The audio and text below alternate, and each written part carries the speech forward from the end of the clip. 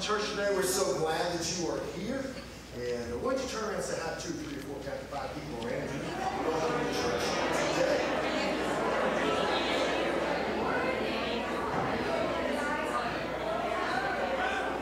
It's an exciting Sunday. We had Vacation Bible School this past week, and it's been an exciting time. You'll hear more about that later in the service. This week we have a mission team coming here from Illinois that will be staying this week, and then next Sunday in this service and in the third service we have the Ignite Youth Choir that's going to be in concert with us, so you don't want to miss that. So a lot of exciting things coming up. It's going to be great. Hey, we've got some special news. Pam Hunt's daughter Shannon, where are you at, Shannon?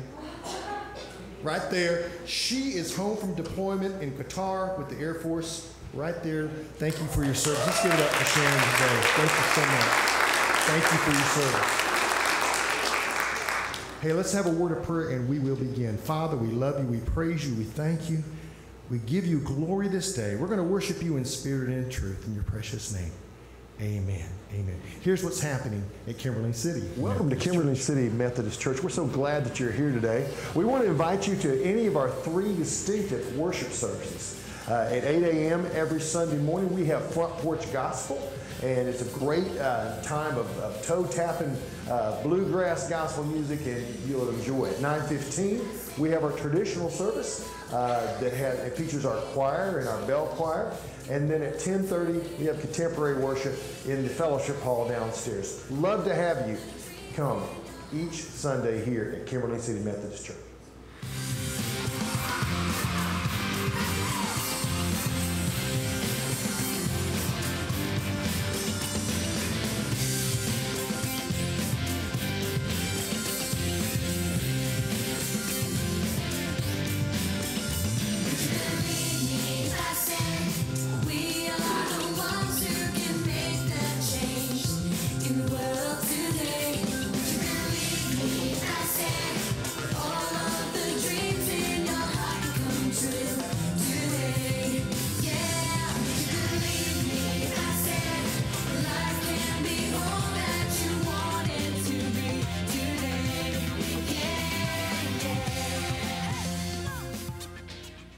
We want to invite you to a very, very special event on Sunday, July 23rd.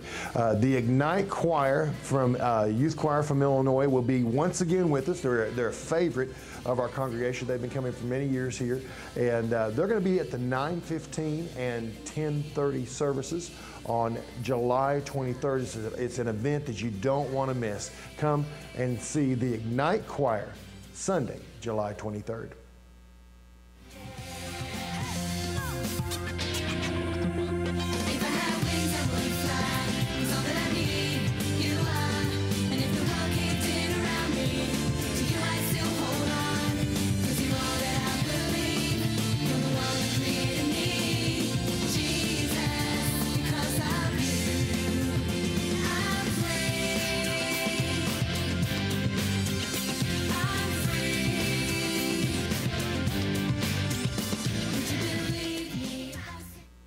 Hey, we're excited. Our next 5th Sunday Sing is just around the corner, Sunday, July 30th. And we're going to have one combined service at 9:15 a.m.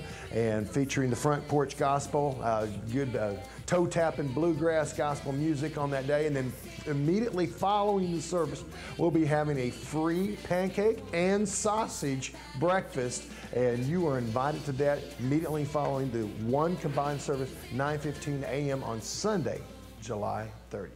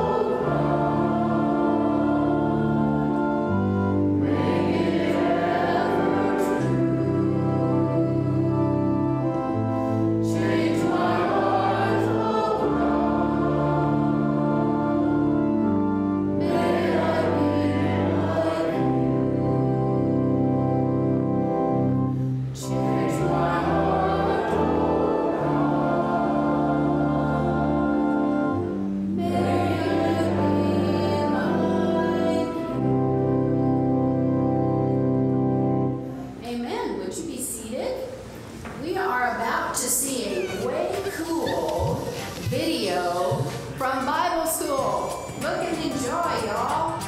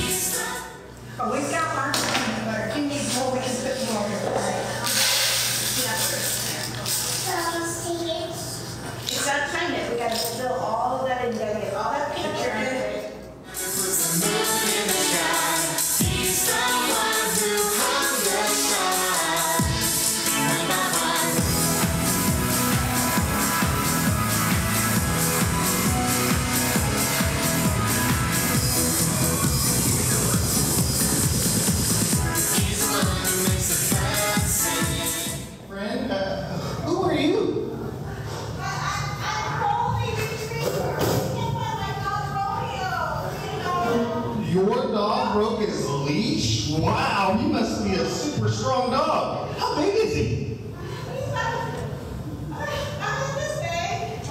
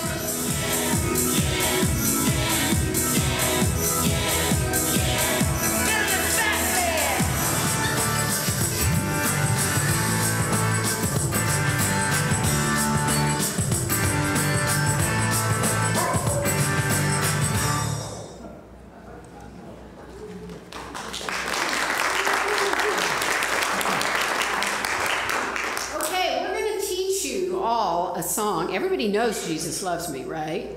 Well, this is a little different, Jesus Loves Me. So we're going to teach it to all of you, and I want all of you guys that were here for Bible school that sang, come up and sing with me. So I'm not up here by myself, because Miss Debbie is ill this morning, and she couldn't come help us sing. So all of y'all that are Bible school people, come on up here, and we're going to get crazy. The rest of y'all stand up, because we're teaching you this.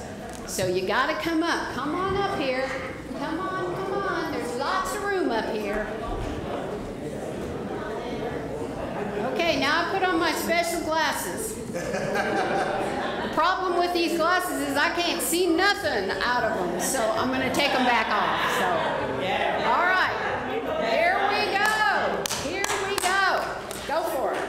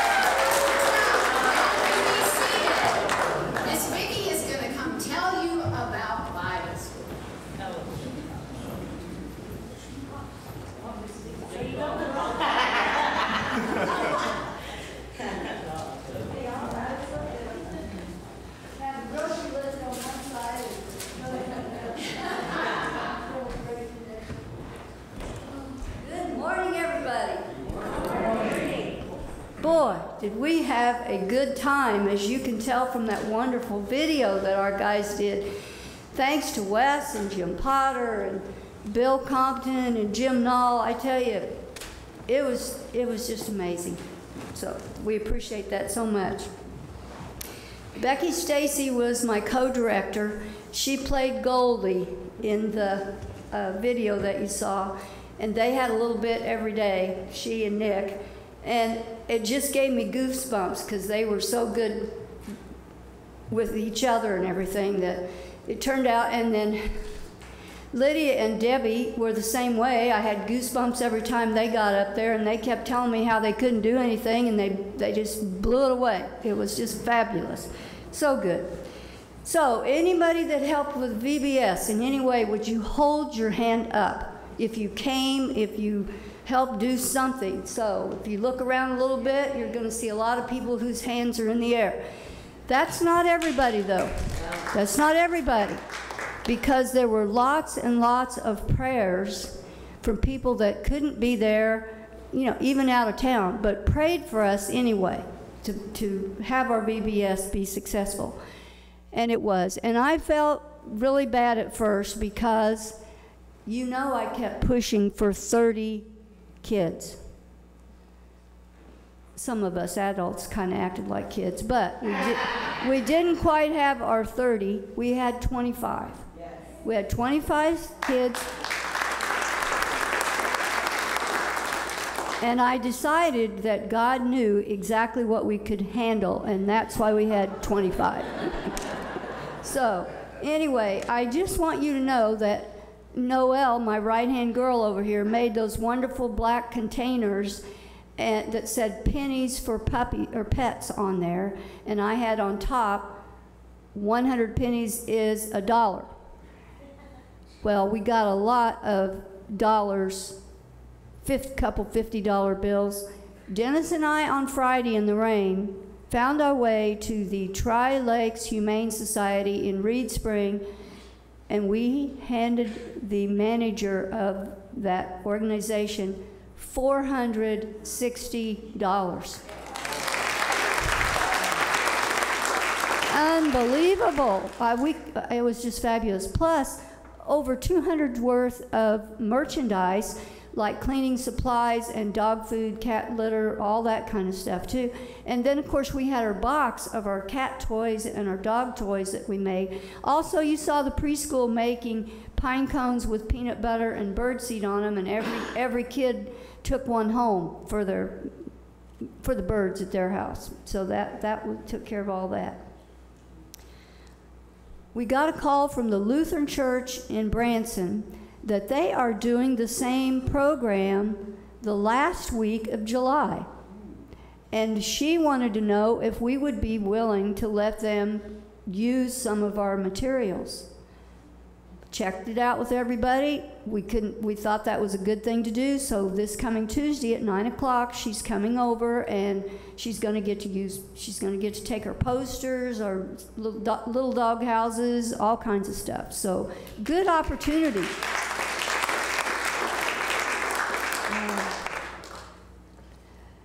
One other thing, I wanted to tell you just how great this material is that we use. You saw the kids coming in and out of the tunnel. And I will just give you this as an example that sometimes life seems kind of dark and you're kind of down and things aren't going really well for you or anything. And just like in that tunnel was dark. I went through that tunnel and I taped those seams together that Pat Bingley and I tried to make, and anyway. But you know what? The second time they went through, they had a glow necklace with them, either wearing it or carrying it. If you have Jesus in your heart and Jesus is with you, he's with you in the dark times and the light times. Jesus is the light. So every game that you saw, every activity that we did had something to do with Jesus cares for you. And our Bible verse that you've seen all over the place, that's on the back of their little rovers. Everybody got a little dog tag with a rover on it. It's on, and they took those home, and we stressed that every day too. So it was fabulous. I just thank all of you for your support.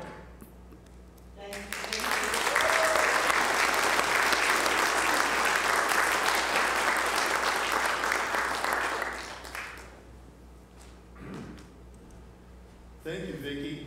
You know, when you consider that it's quite an undertaking to have an event in Kimberling City and bring out a bunch of kids, let me just give you a little bit of understanding on that. And that is, not very many people are from Kimberling City, at least not many that are here today. You realize this, right? Almost everybody here came to Kimberling City from somewhere else, and most came here when they were over 60 years old. You know why? Because this is a place where people go to retire. And when you start talking about doing a big children's event when the young people are 60, it is easier said than done to go out and find a bunch of kids and pull off an event. And so I have nothing but respect and admiration for all of the work and every person who participated in inviting and getting this thing to work. You guys are rock stars in my book, and I mean that as sincerely as I can possibly say it. That's an awesome thing to do. And so we have a lot of future things ahead of us, and I could say probably the majority of our growth here in the future is going to be folks who look like the people you see in the room today. Okay. However, we will never give up our efforts to reach children and teens and younger adults to be part of this congregation. They're out there. It's just not in the same abundance in Kimberling City as you find people who look like us, right? And so, yeah, you guys did an awesome job. I just love every moment of it. And so appreciate the work and effort everybody put into this. I'm going to get into the last message in this series, It's a Wonderful Life. This is a slightly different theme than what you would typically hear. And this is going to get to the heart of a few things spiritually that you don't often hear spoken of these days. And yet these are some things pretty close to my heart. And I am convinced that this is very close to the passion and the heart of God for our lives. It's simply called When You Never Have Enough. So in preparing for this, I was thinking about this movie, Wall Street. Anybody remember the movie Wall Street, Michael Douglas? So the character played by Michael Douglas in that movie is a guy named Gordon Gekko, and he makes a statement about a corporate CEO who has been astronomically unsuccessful every step of the way in business. And so when Michael Douglas' character, Gordon Gekko, mentions this guy, the statement he makes is, if this guy owned a funeral parlor, nobody would even die. Now, that's a little bit of hyperbole, but nevertheless, have you ever been around someone or known someone where it seemed like there's just this dark, ominous cloud hovering over their head and following them everywhere, and nothing seems to prosper? All of their efforts just seem to be some unseen failure. Something goes wrong that nobody would have anticipated, and everything seems to sabotage and collapse. They can never seem to get anything in the win column. You ever seen anybody like that? Oh, let me tell you, I have. And one gentleman, in fact, and some of you may have even met him, he got his car carjacked and got shot in the process, and talking to him found out he had been shot another time as an innocent bystander, and just start talking to him, and it's just his whole life was a series of events that happenstance could not explain adequately. The odds just don't work that way, that one person could have that many horrible experiences without doing something to bring it on, and yet here it was. How do you explain that? Or maybe sometimes you feel that way about your own life, or at least a period of your own life that's just like, man, everything I do, I can't seem to get a break. I can't seem to get ahead, and nothing seems to work. I listen to some younger people talking about moving and planning and their investments and everything, and I was looking back and thinking, man, at that particular age, I wasn't thinking about investments. I was just barely surviving. You know what I mean? Just scraping by.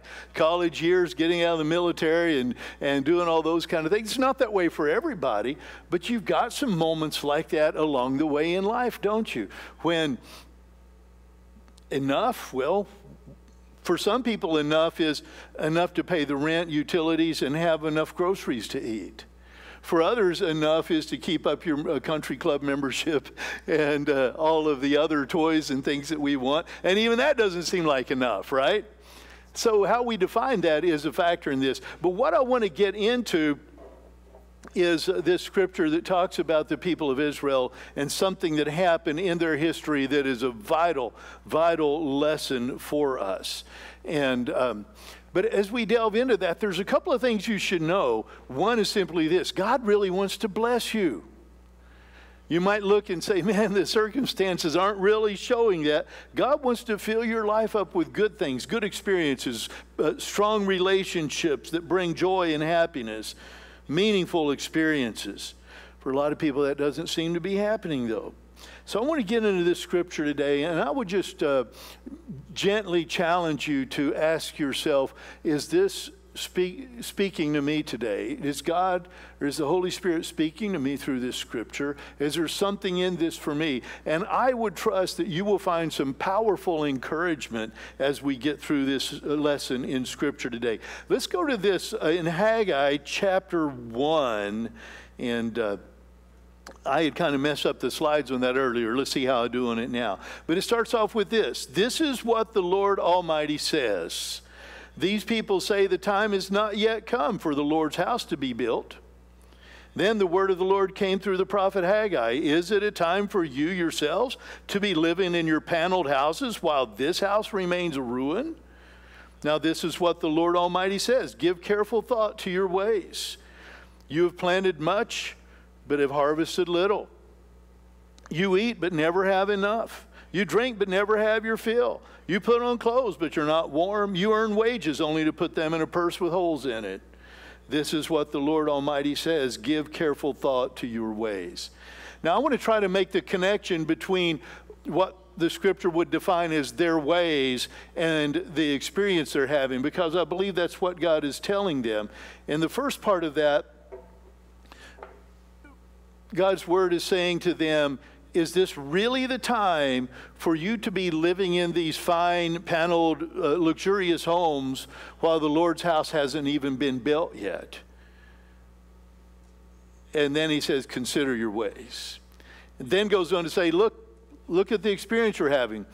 You eat, but you're never full. You drink, but it's never enough. You put on clothes, but it doesn't warm you. In other words, you just never seem to have enough. Consider your ways. Now, the connection is this. These were the people who had returned from exile in Babylon. Cyrus, king of Persia, had provided security for their journey home, had issued the decree for them to return and build the temple. According to prophecy, he had fulfilled that. Not only that, provided financing and sent a huge caravan along the way that brought materials for the building of the temple. The whole plan was for these people to return to their homeland and build the temple of God. The prophecy had also said that Israel would be 70 years captive in Babylon. Now, they didn't all leave on the same day or even the same year. There was 6, maybe even 8 years of different groups of the Israelites being taken away into Babylon. Some of them were the later ones, the last ones to be carried away, and they were looking and counting up the years, and they were saying 70 years hadn't passed yet. We don't need to work on a temple. Think about this now. Our 70 years isn't up. We got these materials. Let's make some nice homes and take care of ourselves, and let's get comfortable. We deserve this. Look at all we've been through. And they were putting themselves first and making nice homes and living in comfort and luxury, but no satisfaction in life.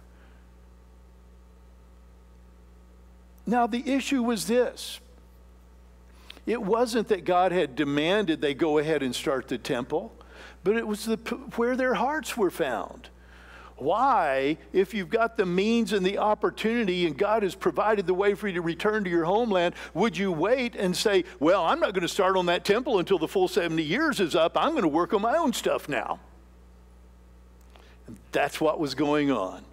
They had the means, they had the opportunity, had the resources, but instead of putting God first, they put themselves first. And God said, consider your ways.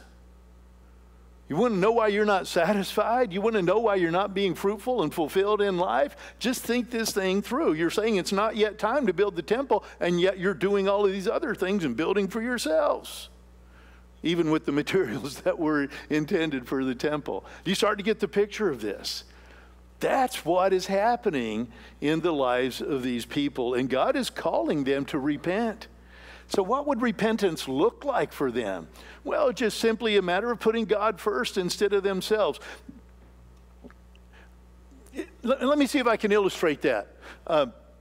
When you go out and eat at a restaurant, what is the minimum acceptable amount to tip the servers? What do you think? Okay, is the minimum acceptable amount 10%? How many of you worked as a server? Do you like 10% tips? But that would be like the bare minimum, right? Is it required to leave a gratuity or a tip in a restaurant? Will they arrest you or something if you don't? It's not required. So do you have to? You ever had wealthy friends who don't tip? Do you like going out with them?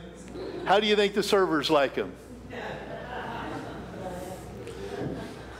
Or the person who even says, well, the minimum required tip is 10%, and so they carefully calculate right to the penny and never give more than that.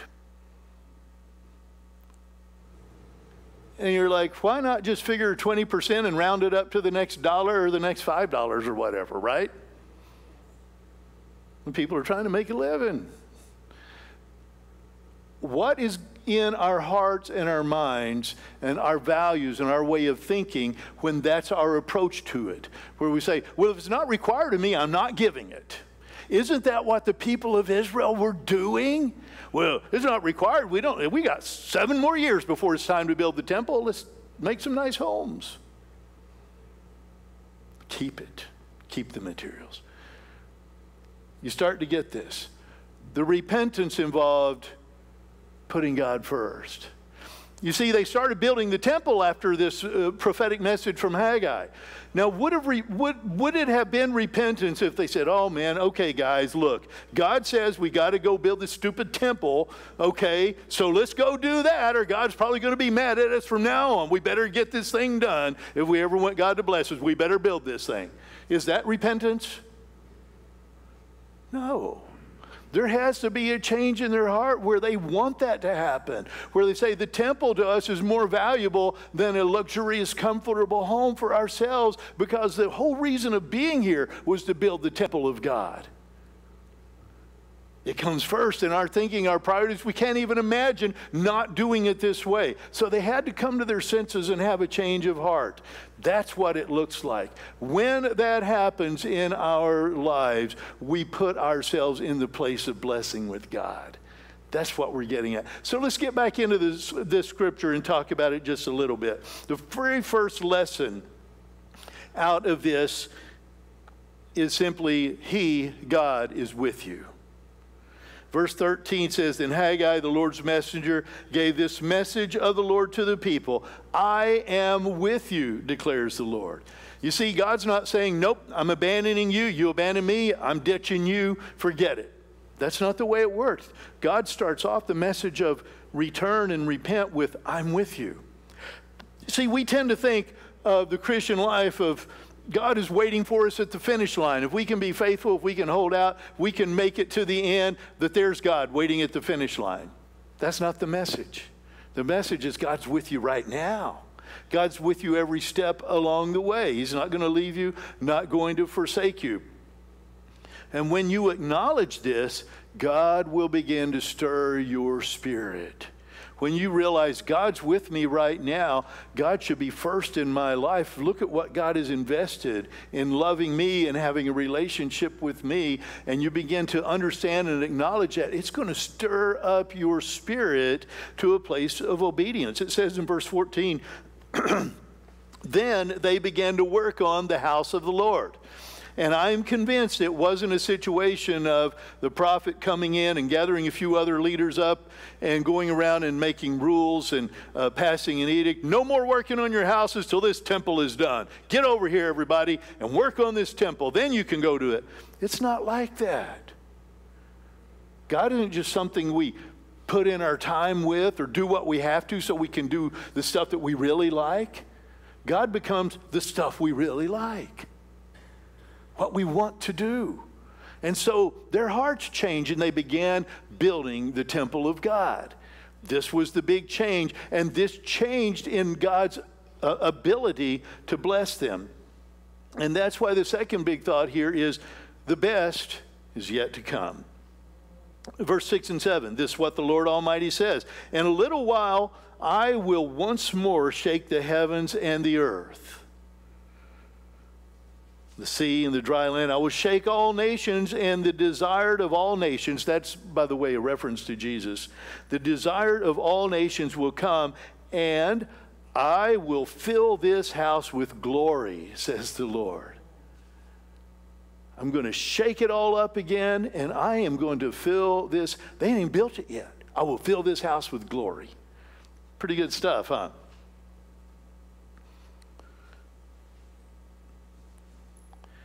And get this. God told them, whatever has been destroyed, I'm going to rebuild it. If we look at our lives and what's happened through, 2.5, 3 years of the COVID thing, other experiences that this church and community had during that time, and we look and say, man, we've taken a big setback. This has been a hard hit. I don't know if we can recover from this.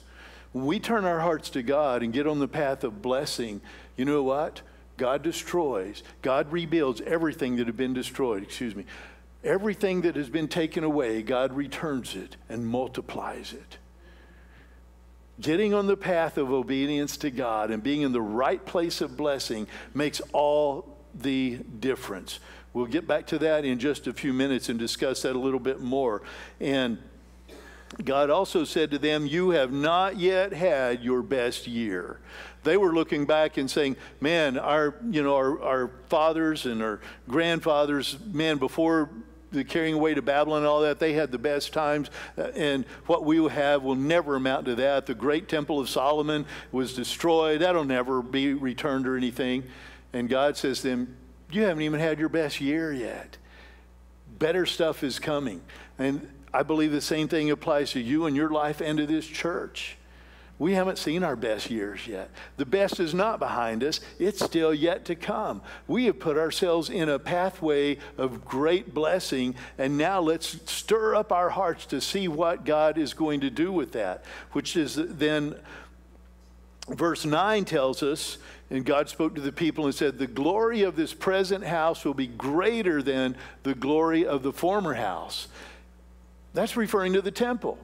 Solomon's temple in all its glory got destroyed, and they rebuilt the temple at this particular time. And God says the glory of this one will be even greater than what you saw before. For all that was lost during the COVID years with having people leave the church and all of those things that happened, God says the glory that you're going to find now is even greater than before all that started to happen. I'm healing that. I am restoring that. I am rebuilding all that was destroyed and then some.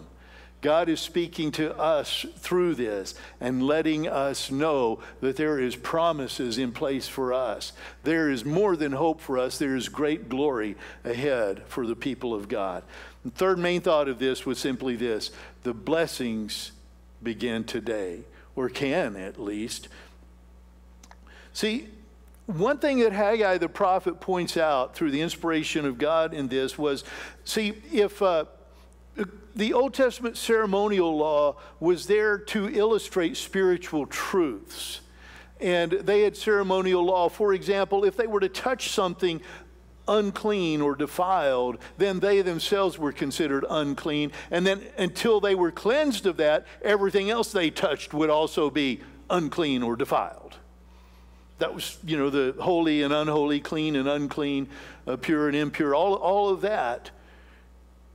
It was for them to learn that obedience puts you in a path of blessing, and disobedience puts you in a path of, well, not so much blessing, right? They were starting to get that. You see, their sin had defiled them, and everything they touch and everything they tried to do kind of had that dark cloud over it. But wait a minute. If their sin had defiled them, what was their sin? Having a house? Was that a sin? No. The sin was simply they didn't put God first. God didn't really matter to them. It's like, well, we'll go to church, but we're not going to get all excited about it. We're not going to volunteer. We're not going to financially supported, or this whole thing of the gospel, the Great Commission, we're not going to start sacrificing and dedicating our lives to the Great Commission, but we'll go to church, and if there's a need, we'll help, right? But they didn't love God. They hadn't put God first in their lives. And that was the sin they needed to repent of. But they did. Oh, they did.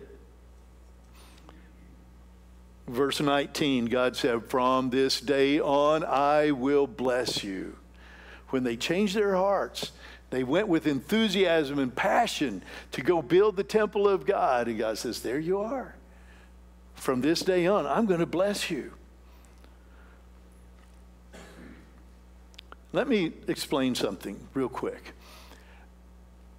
This isn't called out nearly often enough in our world today. Some people probably get mad at me for mentioning it, but we got to talk about this. All around us, churches and Christian people are being swept along with this just flood of cultural decay and social issues and values that are completely at odds with the Bible and Christian values. Churches are being swept along with the tide of that, to where churches and entire denominations have abandoned the gospel and hardly even realize it. Instead of the Great Commission, now they've got the great climate justice, social justice campaign going. And nobody gets saved. Nobody comes to Jesus. But oh my goodness, they are certainly trying to push a political issue that they think is going to make the world a better place. And along with that comes moral decay and acceptance of the most perverted, the most unthinkable types of behavior and absolute sin. And the church embracing that and advocating it and promoting it. Friends, that is what the Bible prophesied that we would see in these days. The Bible calls it apostasy, abandoning the truth, exchanging the truth for fables and lies. The believer is told, come out from among them, be separate, and I will bless you. The Christian is told, touch not the unclean thing. That whole thing of the ceremonial law of the Old Testament wasn't so much about touch this or don't touch that. It was about where we are spiritually and what we stand for. You guys looked at this last year, started over a year ago, studying, looking at what was happening, analyzing it, and realized we have got to leave a denomination that has abandoned the gospel. And you made the hard decision, and you did that. Friends, do you not believe that something that big and putting God first and returning to the gospel is going to put you on a path of blessing? The good things of God are coming your way. Fruitful ministries, abundance. That's the promise of God. The thing about it is, you should believe that. That this decision wasn't just an administrative thing that puts us in a more convenient situation. No, it was a step of obedience. To be true to the gospel, to be faithful to God, and to live out our lives dedicated to the Great Commission and the gospel of Jesus Christ. Friends, that's where the blessings are. Make no mistake about it. You won't find these blessings anywhere else. And you've chosen that path. Big decision. Courageous decision. Now expect to see the blessings. You see, these people were stuck in a cycle of never having enough. As long as they refused to repent, that cycle continued. They were just flowing along, not thinking about why I don't put God first, why I'm not faithful to the truth of God's word. But something shook them up, and they reconsidered that and turned their hearts to God and put God first. And God says the blessings begin right now. I want you to know God's blessings begin for you. We're going to celebrate this. As a matter of fact, we got through the annual conference and everything. We realized to have a big celebration right now, we're all a little bit tired. We're going to get a couple of months of recovery and get into this. But the other thing we're going to start doing is I'm going to do some more of the informational sessions about our future and about what this means for us where we are now. I know that a lot of you have got questions about what does this mean? Where do we go next? How does this happen? For now, recognize you're on the path of blessing. We're going to, in about next month, begin some of those sessions talking about the future and our possibilities, all those kind of things. How will we do things different? All of that kind of thing. But we are also going to have a huge celebration. I believe that God is honored by us doing that. And so that's all in the cards for us. But let me wrap up with what is it I think you can take home today. Here it is. First of all, the point of this message is not all of our problems are the result of our sin. That's not the issue. No, not at all. I'd prefer to look at it this way. When we walk in obedience, God can bless us the way He wants to. And we have certainly taken the steps to be in the place of obedience. Take comfort in that. Take some encouragement in that. Let that just be a great source of enthusiasm to you to recognize, what did we decide to do? We decided to put the gospel first. We decided we're going to live for the Great Commission to bring people to Jesus Christ. We're not going to be swept away from that, though all the rest of our culture chooses otherwise. Courageous and bold step that you've taken will put you in a place of blessing as individuals and as this church. And finally, God will move heaven and earth to restore what is broken in your life and to begin blessing you right now. The promises of God fulfilled in you. What a beautiful picture. Just as it was in Israel at that time when they had lost focus, hadn't they? They had got all caught up in themselves. We deserve this. We've lived so rough, and now we deserve all this. But wait a minute. You're doing all that, and you haven't put God first. You don't have to deal with this. It's just like, well, I'm not required to tip. I'm not going to do it. Or, well, 10% is the minimum required over here. That is $3.61 there, right? Not a cent more. God is not about doing just the minimum required of us. It's what is the maximum I can do to put God first? How can my life most exemplify the values that God wants to see? And quick tip on this, it's not about going around acting all pious and super religious or anything. That's not it at all. But loving people around you, showing them what Jesus does for them, now you're starting to find it. Let me just ask you to pray with me now. We'll get this wrapped up, all right? God, as we turn our